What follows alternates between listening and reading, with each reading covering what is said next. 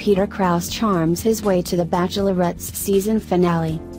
Peter Kraus, known to American audiences as the business owner from Madison, Wisconsin, could be revealed as Bachelorette Rachel Lindsay's future hubby on Monday night's season 13 finale of the ABC reality show The Bachelorette. Kraus, 31, a Madison native, is the founder and owner of Worth Personal Training, a local fitness company.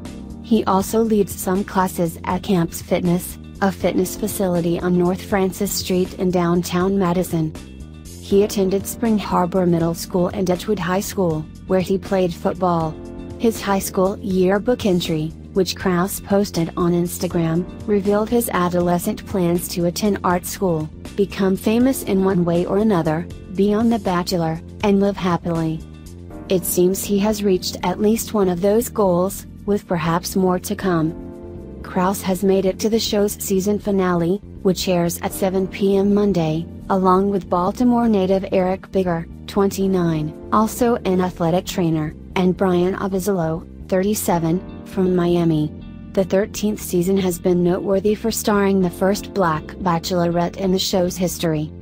The Bachelorette, a spin-off of The Bachelor, involves about 24 men competing for one woman's heart. Typically, the season ends with the final candidate making a proposal to the starring lady. But The Bachelorette often recycles its top rejected candidates for the future title role in The Bachelor, and vice versa.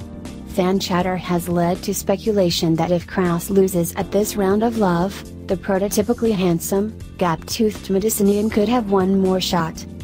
Emotional moment.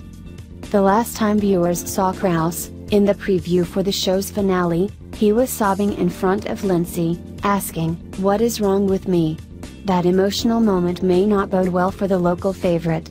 Previously, at the end of the 9th episode, Kraus repeated for the umpteenth time that he wasn't certain about marrying Lindsay, an attorney from Dallas, although he did admit to falling in love with her.